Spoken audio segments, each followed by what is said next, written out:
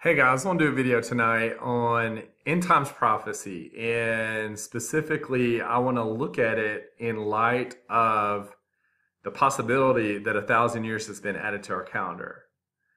Like the videos that I've made over the past month looking at this, where we speculate that there may have been 1,000 years added to our calendar, the Dark Ages, the Middle Ages, the time period roughly between 500 and 1500 AD.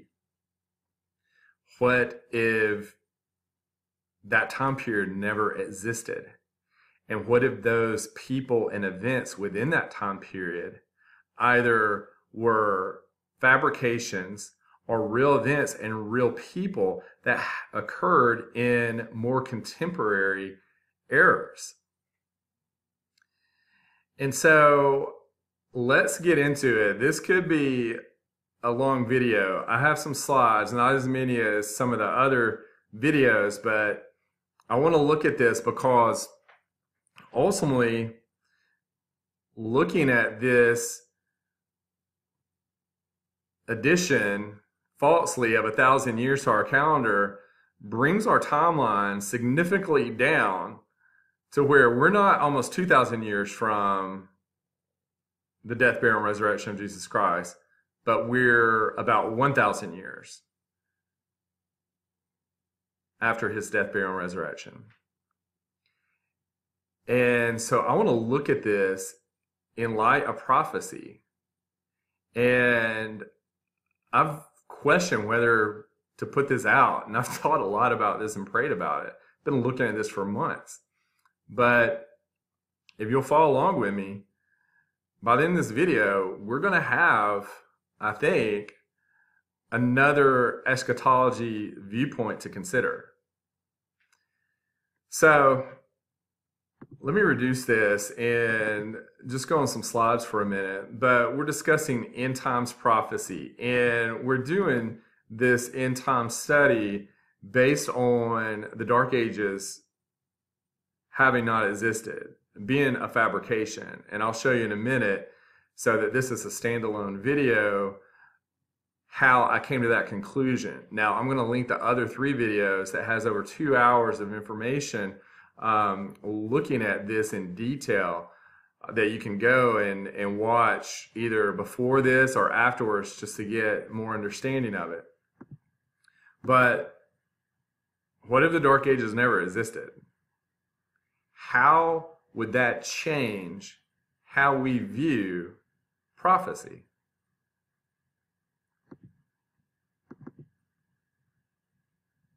And in my other videos, I believe the culprit is in Rome, in the Vatican, the papacy. And this fall of Rome in 476 AD, afterwards, there wasn't 1,000 years of Dark Ages. There was simply a transition from the rule of Caesar to the rule of the papacy, and a lot of spurious ongoings happened during that time right after it, which leads me to believe that the beast, the fourth beast, is doing whatever they can through the influence of spiritual wickedness in high places to distance us from the cross, distance us from the Word of God, and possibly to catch us off guard on what's coming next.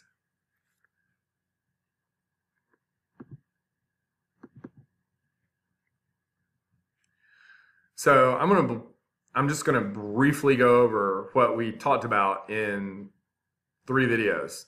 And beginning in the 15th century, which I'm going to be looking at as not 1450, that the Gutenberg printing press was invented, but I'm looking at this without the Dark Ages and without this possibly false timeline. So I'm looking at Johann Gutenberg as being 450 years after Christ that he made the Gutenberg printing press. And, after the death, burial, and resurrection, you had the apostles go out, spread the word of God, first throughout Jerusalem and then through all parts of the Mediterranean, led by Paul. Paul's epistles and the Gospels. And finally, on the Isle of Patmos, the book of Revelation was written. This all occurred in the first few decades after Christ. So over the next couple hundred years, you have persecution of the disciples of Jesus Christ, but you have a spreading of the word of God. You have true men of God, believers in Jesus Christ, who had scripture from the Antioch line, the pure line, and were making copies after copies and distributing them in different languages. This goes over the course of the next 300 years. And by 500 AD, you have over 500 languages of the Bible in mass distribution. So you have the beast that hates that. And so when the Gutenberg printing press came about and the Bible, and by the way, the first book ever to be printed on a Gutenberg printing press was the Bible, scribes no longer had to write and copy. This could be done quickly and efficiently. And the Word of God got out just like today, where we have the internet and can do the same.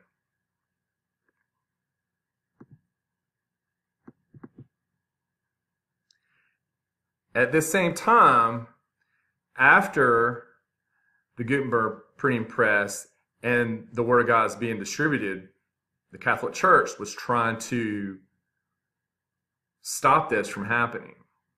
They're trying to confiscate all these Bibles. They were trying to get people to bow down to Rome and their works-based religion, their pagan religion.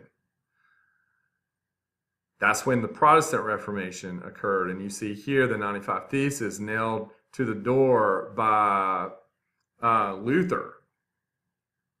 And this began the Protestant Reformation in the 16th century.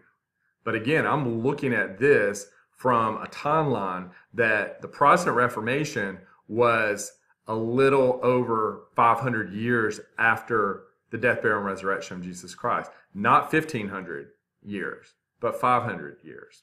And during this time, the Bible is being copied into different, not only different languages, but you have the English Bible being updated. You have the Wycliffe Bible. You have the Bishop's Bible, the Geneva Bible, the Great Bible, leading up to the King James Bible in 1611. Again, I think it's 611. Okay, so I think that this Protestant Reformation was going on, and during this Inquisition and this persecution and these burning of these believers at the stake by the Catholic Church and their Bibles and their books, that the Word of God was still getting out. And all this was happening by the courage of great men of God. So the Catholic Church had to do something about it. So after the Protestant Reformation happened, the Counter-Reformation was well in effect. And this, came about with the Council of Trent, which was actually three meetings in the, what we know as the mid-16th century. But actually, I think it happened right during the Protestant Reformation, which was just a few hundred years after Christ. You had the Jesuits, the Society of Jesus formation, And you had a lot of persecution, a lot of torture, a lot of Bibles burning. And not only that, you had any book that the Catholic Church wanted burned, they would take that book and then put the author on a list and take all of his books and burn them. And sometimes they took the author and burned him. A lot of persecution was going on. You see William Tyndale here in 1536 being executed for translating the Bible into English so that the common people could read it.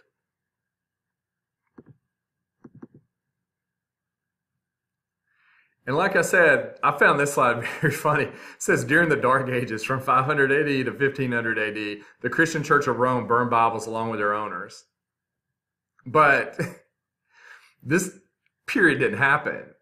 It was made up after they burned all the witnesses and the books that were printed during this time, during this era, so that they could rewrite history and that they wouldn't have any witnesses to tell us about it. And I want to show you how this all took place and how they tricked the common people into taking it with a grain of salt when suddenly the calendar was changed and 1,000 years was added. Let's get into the details of how the history of a full planet was shifted, for example, with 1,000 years back in time. In the Middle Ages, people used to write years in a different way, not the way we write them now. There were two ways in the Middle Ages to write the name of our Savior Jesus Christ. One was Jesus and the other one was Christos. And when people meant that a certain event happened 300 years after Jesus Christ, they placed an I in front of the number of the year. An alternative version was to place the letter X, and that originated from the name Christos, because that is how, till nowadays, the Slavic people call our Savior Jesus Christ. For example, Ludovici Elsevier is considered by the mainstream historians to be a Renaissance publisher. However, as we can see on their own emblem, the year is 595. Before this year, we see the letter I and a dot after it. This is obviously not the number 1. Another example, according to the mainstream history, this is 1521. However, if you pay attention, this is clearly the letter I. This is not the number 1, and it is separated with dots.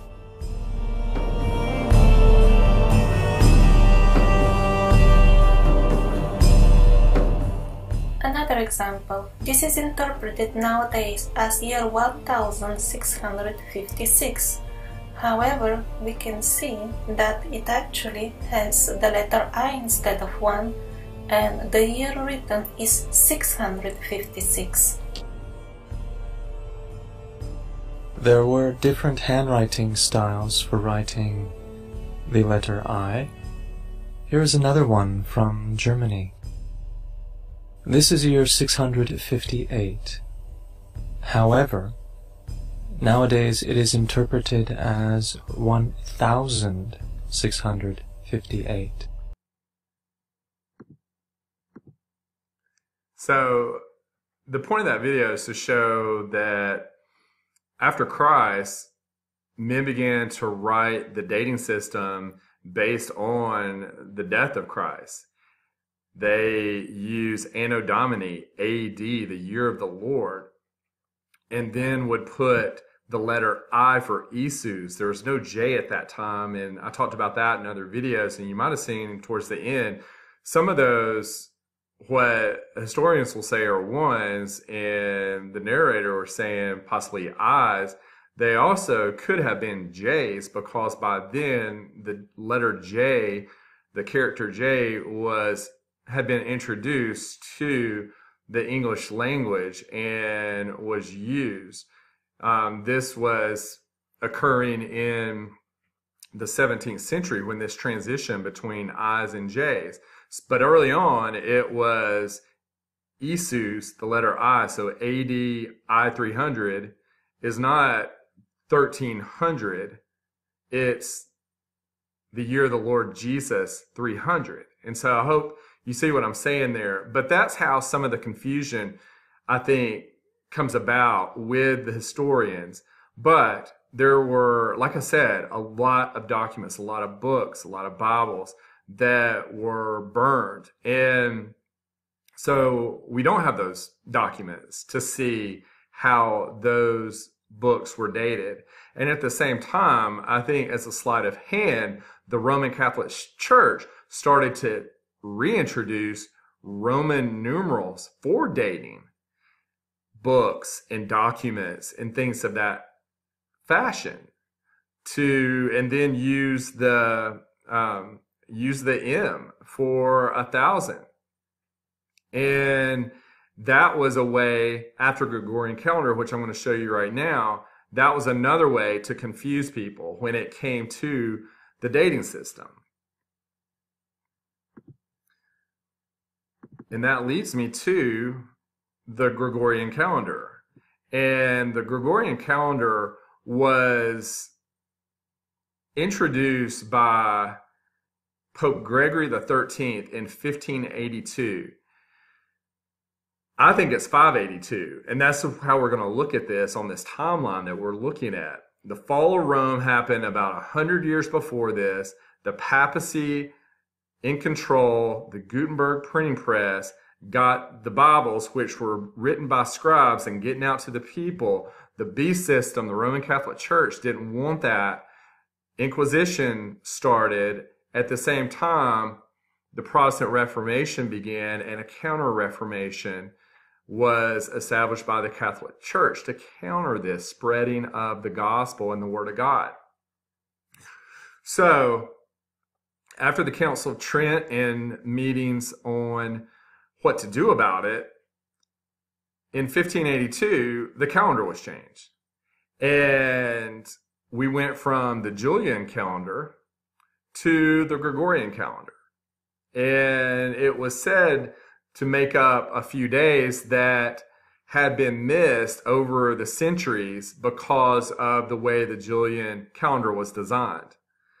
But I think ultimately it was introduced so that the addition of time could be added to the calendar to distance us from the death, burial, and resurrection of Jesus Christ, to try to take the gospel, the Word of God, from us. And as we're going to speculate here in a minute, possibly to keep us asleep from what's to come. So I'm going to play one more quick video, and this will be it. But this kind of explains how the Gregorian calendar, after it being introduced in 1582, suddenly, after its adoption, confused people on what year it was. Actually, the common people didn't even understand what happened because, conveniently, exactly at that time, the calendar was changed. The new Gregorian calendar was introduced and everything was set to the so-called correct dates, and because it was all done centrally on paper, the common people on the street did not understand what's going on at all. In this way, the history, the way you know it, appeared.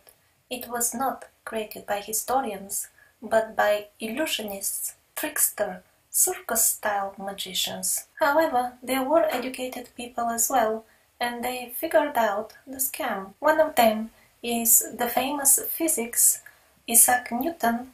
Somehow they conveniently miss to tell us that he was a chronologist as well. He was persistently arguing that the history of the kingdoms of Egypt has been artificially sent to past with 1,800 years. The history of ancient Greece sent artificially back to the past with 534 years, and the history of the Roman culture sent back in time artificially with about 1,000 years. So I hope you followed along what she was talking about with the Gregorian calendar and how the common people could have had a fast one played on them. And go back to my other videos to learn more about that. But just for sake of time, let's continue. Ultimately, after the Gregorian calendar was introduced in 1582, a few decades later, the King James Bible came about in 1611. Now again, I'm looking at this as the King James Bible written 611 years after Christ, not 1611 years. So again, there was no 1,000 years dark ages where nobody had the Word of God and the Catholic Church just kept it suppressed for 1,000 years, and nobody knew the gospel. At this point in time, the gospel was flourishing after the Protestant Reformation, not too long after the fall of Rome. And so, before we get into prophecy, I find this really interesting, and goes along to prove my point about there was no 1,000 years. When, we looked at, in those other videos, we looked at documents, books, coins, Bibles, like here. We looked at tombstone. We looked at all kinds of things, looking at the dates. But here you see the Antioch stream of the pure Word of God, ultimately going through the Textus Receptus. But you see in 105 how it was translated into different languages up until 350. And then you see this 1,000 years just about where it says that there was an unknown number of foreign Bibles through the centuries. But that period didn't exist. At 350 AD, then a little bit later, the Wycliffe Bible came about in the English language. And then from there went on to become the Tyndale, the Matthews, the Coverdale, the Great Bible, the Geneva, the Bishop's Bible, all the way up to the 1611 KJV. And so, let's get to the point of this video. When Jesus was crucified, he said it was finished.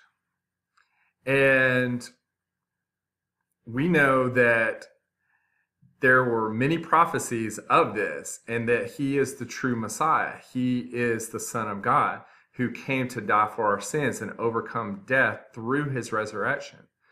That's why he is the way, the truth, the life. And he's the only way to eternal life and to the Father, our Heavenly Father. So what would an Antichrist and spirit of Antichrist system try to do? Well, they want to add false religions and false gospels and take away the true Word of God and distance the cross from the common people and distance his word from common people.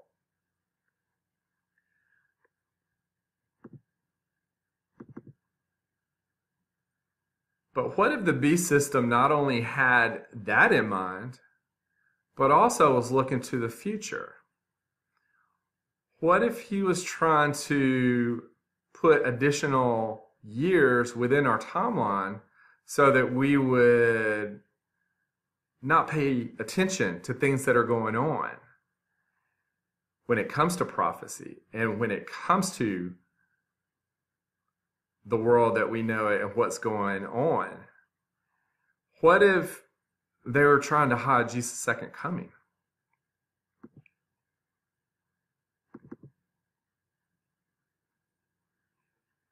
And the day of the Lord. We know that the day of the Lord was prophesied to be at hand. And the day of the Lord is a prophecy of Jesus Christ, not only his second coming, but also his first coming. And I'll show you that. And the time period between his first and second coming. And I'll show you that.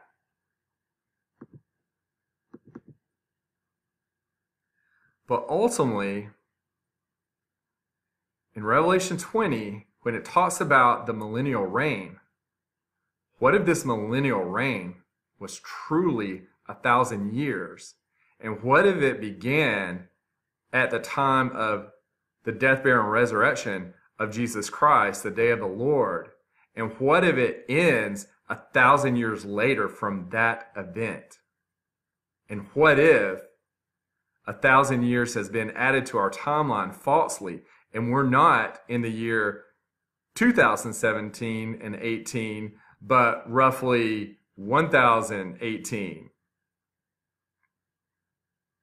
Remember, most historians will tell you that the resurrection of Jesus Christ, the crucifixion, and then 3 days later his resurrection, occurred anywhere between AD 27 and AD 33. Just to look at a nice round number, AD 30. If 1,000 years has been added to our calendar, we're 12 years away from that. If the millennial reign is truly 1,000 years. So let's look at the different millennial teachings. And this is going to be brief, but most people either look at a premillennial, a postmillennial, or an amillennial. And in the premillennial, that means that the 1,000 years has not occurred yet. And there will be a pre-tribulation rapture premillennial viewpoint where people believe that believers are raptured before the tribulation, then the tribulation occurs, then Christ comes, his second coming, with his saints who have been raptured to begin the literal 1,000-year millennial reign. Then you have the other viewpoint, a post-tribulational viewpoint, and more recently, the post-trib, pre-wrath, premillennial viewpoint, where believers go through a tribulation time, but not the wrath of God that we see in the 7 trumpets and the 7 vials. And after this end times judgment and the resurrection, then a literal 1,000 years millennial reign begins. Then you have the postmillennial view, where things go on and on and on till eventually the gospel goes out. There's this golden age where everybody knows the gospel, and during this 1,000 times, there's this time of peace that is ushered in by the second coming of Jesus Christ. Then you have the amillennial viewpoint, where you have a symbolic millennium, because according to our timeline, 1,000 years has already been passed, right? So from the time of the cross to now, most people will put, obviously, because that's what we've been taught, almost 2,000 years ago. So that's why there's an A in front of millennial, because it's not a literal 1,000-year reign, but a spiritual time of the church between Jesus' first coming and his death on the cross and his second coming.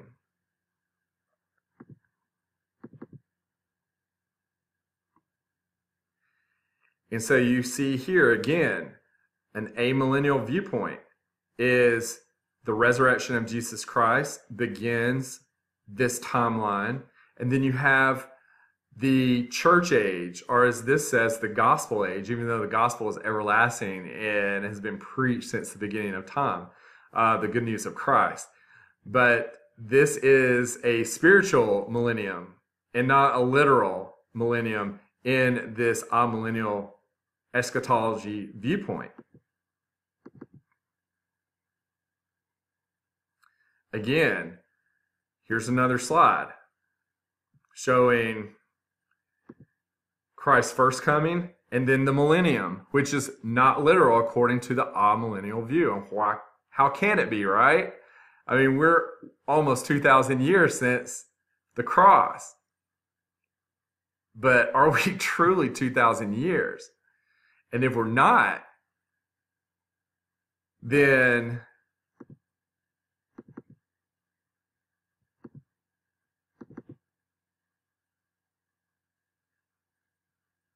we have a new timeline where this could be a literal 1,000-year reign that we're in right now and that we're coming to the very end of. And so I want to look at, for the rest of this video, the amillennial viewpoint of eschatology, but not from a spiritual church age viewpoint, but a literal 1,000 years. And I want to go over some of the things that are taught by amillennialism about the timing of Satan being bound, the present day kingdom, us reigning as saints and priests and kings right now as believers, and then the general judgment at the second coming of Christ. So I'm going to put this like this, and we have a lot to look at. So I think the best place to begin is in Revelation 20. And let's read Revelation 20 and the first few verses. And I saw an angel come down from heaven, having the key of the bottomless pit and a great chain in his hand. And he laid hold on the dragon, that old serpent, which is the devil and Satan, and bound him 1,000 years. Time number 1 it's mentioned. And cast him into the bottomless pit, and shut him up, and set up a seal on him, that he should deceive the nations no more, till the 1,000 years should be fulfilled. Number 2. And after that, he must be loosed a little season. I saw thrones, and they that sat on them, and judgment was given to them. And I saw the souls of them that were beheaded for the witness of Jesus and for the word of God, and which had not worshipped the beast, neither his image, neither had received mark upon their forehead or in their hands, and they lived and reigned with Christ 1,000 years. Number 3 is mentioned. But the rest of the dead lived not again until the 1,000 years were finished. Number 4, this is the first resurrection.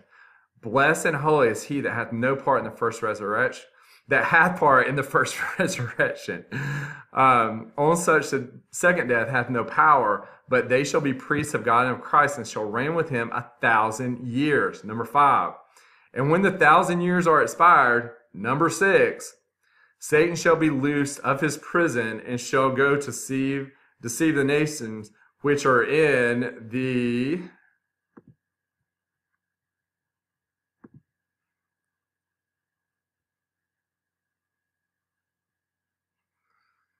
four quarters of the earth, Gog and Magog, to gather them unto battle, the number of whom is as the sand of the sea. And so let's just stop there and let's look at this. And sorry about the reading of this. I'm having problems pulling this up. But we're looking at a millennial reign mentioned in Revelation 20, and it's not just one time. And, you know, the amillennialists will point out some verses in the Bible where 1,000 years is used symbolically. And, you know, and that's fine. You know, I don't have a problem with that. But I always looked at this as, you know, it's mentioned 6 times. You know, the point's just being hammered over and over again of this 1,000-year reign. And So that's why I always tended to look at it as being literal, and therefore tended to, put my foot into the premillennial camp. But after studying and looking at this, I can see the view of amillennialism. And then after looking at this change of times and law studies that we've been doing, now we're looking at it literally. And so it sort of joins the literal interpretation of the 1,000-year reign that premillennialists look at into an amillennial timeline. But instead of it being spiritualized, it's literal. So now, there's a lot of things that we could look at in the amillennial timeline. It would take a lot of time to look about, why the amillennial timeline looks at Satan being bound at the time of Christ, and why they consider the church to be actively reigning as kings and priests on earth right now. The first resurrection that we see in Revelation 20, this is the first resurrection. Blessed are those that take part in that first resurrection. Well, that first resurrection is Jesus Christ. He's the first fruits. And we are part of Christ through belief in him. We are crucified with Christ, nevertheless we live. And so we are part of that first resurrection, being crucified, dead, and buried with Christ, and rising with him from a spiritual standpoint. So we're waiting the second resurrection of our body to receive a spiritual body. And so looking at all those different things, and we could look at that another time. And I pulled up a lot of scripture about that, but I think just for time's sake, I want to just make a couple of final points on this now that we've sort of got this outline. And I think probably the best thing to look at is the day of the Lord. And, I looked at the day of the Lord and how many times it's mentioned in the Bible, and the day of Christ, and looked at those verses in context. And let me just sort of show you what I found in Joel 2, that is quoted by Peter, the day of Pentecost, in Acts 2. It says in Joel 2, verse 27 through 32, "And ye shall know that I am in the midst of Israel, and that I am the Lord your God and none else, and my people shall never be ashamed. And it shall come to pass afterward that I will pour out my spirit upon all flesh, and your sons and your daughters shall prophesy. Your old men shall dream dreams, your young men shall see visions. And also upon the servants and upon the handmaids in those days will I pour out my spirit, and I will show wonders in the heavens and in the earth, blood and fire and pillars of smoke. The sun shall be turned into darkness and the moon into blood before the great and terrible day of the Lord come. And it shall come to pass that whosoever shall call on the name of the Lord shall be delivered. For in Mount Zion and in Jerusalem shall be deliverance, as the Lord has said, and in the remnant whom the Lord shall call." So we obviously see the day of the Lord and those things which are yet to come, the second coming, which are prophesied in the book of Revelation. But there's also a first day of the Lord where Jesus is born and comes into this world and begins his ministry, and then dies on the cross for our sins and is buried and rose again the third day. That is the day of the Lord that Peter is using Joel 2 in context with. And so, there's others in Joel 3, for instance, 3:14 or 13 and 14, "Put ye in the sickle, for the harvest is ripe. Come, get you down, for the press is full, the fats overflow, for their wickedness is great. Multitudes, multitudes in the valley of decision, for the day of the Lord is near in the valley of decision."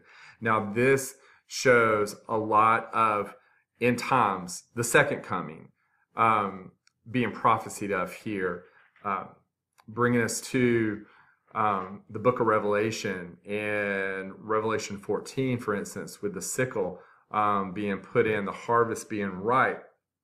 But you see, there is a day of the Lord on Jesus' first advent and also his second advent, We see this more in Zephaniah. In Zephaniah 1, 7 and 8, it says, "Hold thy peace at the presence of the Lord God. For the day of the Lord is at hand. For the Lord hath prepared a sacrifice. He hath bid his guests.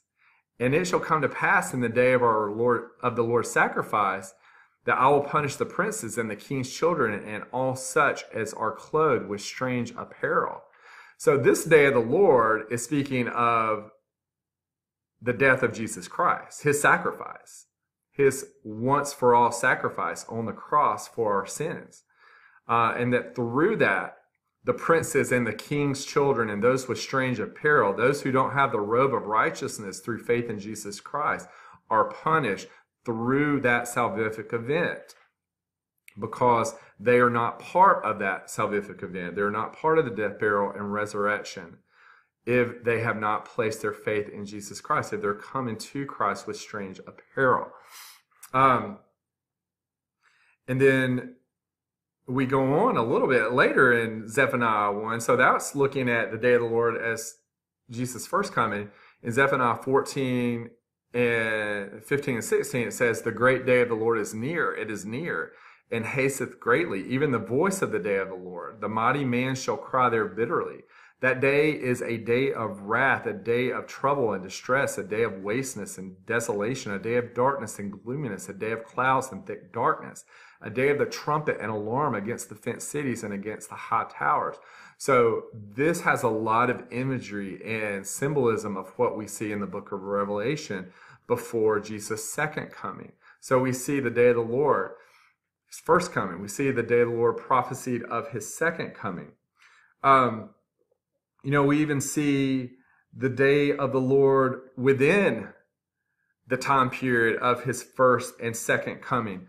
If we go back to Zephaniah 1 and go to verse 12, it says, "And it shall come to pass at that time that I will search Jerusalem with candles and punish the men that are settled on the least, that say in their heart, the Lord will not do good, neither will he do evil." And so, at that point, the gospel is going out to search those in the city of peace, looking for the city of peace with candles, with the light of the word of God, Jesus Christ. And if we continue in verse 3-5, it says, "The just Lord is in the midst thereof. He will not do iniquity. Even every morning doth he bring his judgment to light. He faileth not, but the unjust knoweth no shame." So here we see every morning in context with the day of the Lord that he brings his judgment to light through the gospel, and that it fails not. His word fails not. And so we see again this time period between the first coming of Jesus Christ and his death, burial, and resurrection, known as the day of the Lord, and the second coming of Jesus Christ, which is yet to come, as being the day of the Lord. But now we see events in between that can be also considered the day of the Lord. In 2 Corinthians 1:14, for instance, we see Paul say, "As also ye have acknowledged us in part, that we are rejoicing, even as ye also are ours in the day of the Lord Jesus." So they're rejoicing actively during this time period known as the day of the Lord Jesus. So, with all this said, the time period can be looked at of the day of the Lord as 1,000 years, a millennial reign that is yet to happen, that the second coming being yet to happen. So we have not reached that fulfillment of this 1,000 years. And we see hints and prophecies in both the Old Testament and New Testament of this possibly being fulfilling a prophecy. In Psalms 94, David writes, "For 1,000 years in thy sight are but as yesterday, when it is past, and as a watch in the night."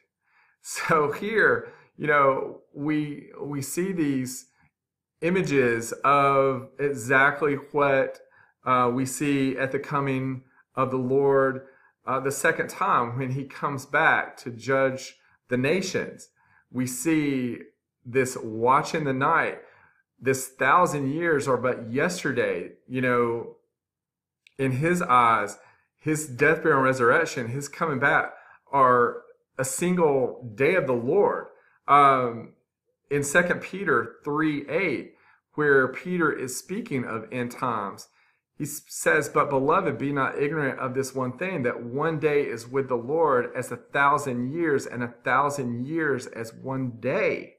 So this could literally be Peter prophesying of a literal millennial reign, the day of the Lord, from the time of his resurrection to his second coming. And that this amillennial viewpoint has it right in the sense of how it's laid out, but the only thing that is wrong with it is they spiritualize it, because we've been led to believe that we live in 2018.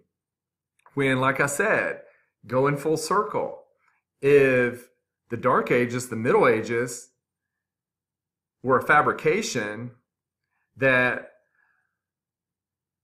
was placed right in the middle of this 1,000 years, at about the time between 5 and 600 AD is what I'm thinking, right after the fall of Rome and the Protestant Reformation. We're about halfway home between the death of Jesus Christ and now, during this timeline, that during this halfway point, the beast system came up and added time to distance people from the Word of God and from the cross, try and take away the good news, but also in preparation for the future, so that those, as that day approaches, people are asleep, people are scoffing and not looking for the Lord. And that's exactly what Peter says in 2 Peter 3. So, take all this, as a framework. I'm not saying this is literally true and I'm 100% positive. I think that it has some merit, and enough so where I want to put it out there. And again, I want people to look at this more in Scripture and in history. When we study prophecy, we do have to evaluate history also, with the Word of God, to see these things that are coming. Jesus has to watch. And that's, not only reading and receiving our daily bread, but seeing what's going on, and, use Spirit and Scripture to guide us into discernment, to guide us into knowledge, wisdom, and understanding of the Word of God, but also where we are in this timeline of end times, of these last days that Jesus mentioned. We are in these last days. Is it 1,000 years? Literally. That's the question. And have we been lied to about our chronology? So I hope this was at the least interesting for you guys. I'd love to see you guys take it to the next level, shoot it down, add to it. I just want to help edify the body of Christ when it comes to prophecy and keep our eyes open. God bless.